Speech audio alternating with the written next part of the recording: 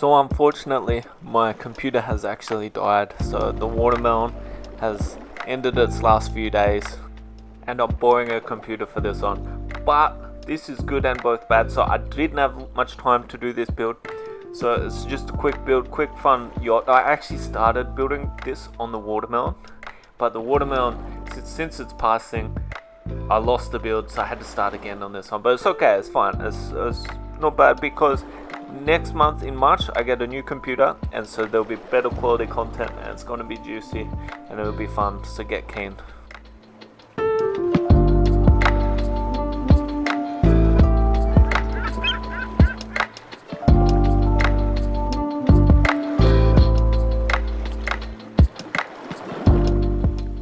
I did slow this one down a little bit at the start, just so that people can see everything that I'm doing. Hopefully you can tell everything that I'm doing. If you do have any questions, let me know in the comments and I'll answer them.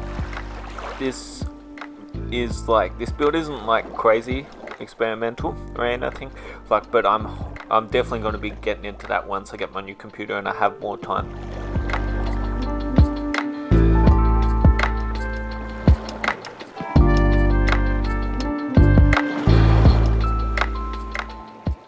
For tutorials, I'll definitely start making tutorials once I get my new computer.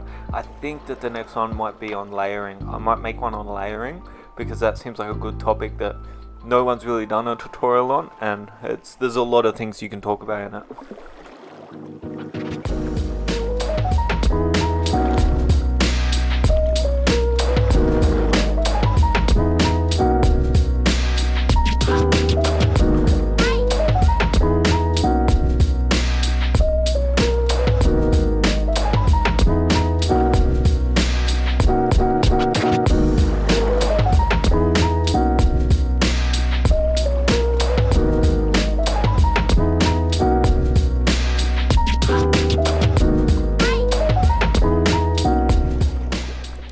This here's a bar I'm just making from a side profile, so I've got like a beer tap there and stuff like that. It's pretty cool. I think it's something different. They're not pipes there, they're just supports that I've used the slime wall and the balloon wall next to each other. This bit's pretty cool. So I used some hallowed walls. I can't remember the exact name, but if you search hallowed walls on your journeyman character, you'll see them, and I painted them deep blue. They actually look really cool there. I think it's something interesting and different.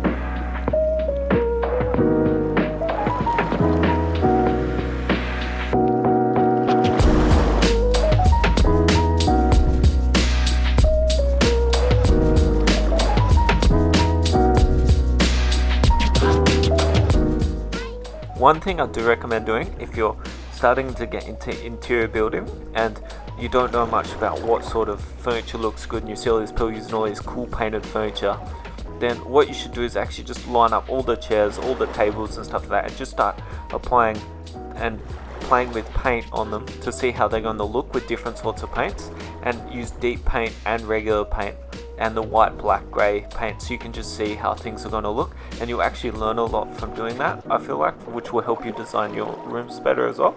Just make sure you're always playing with paint on different materials.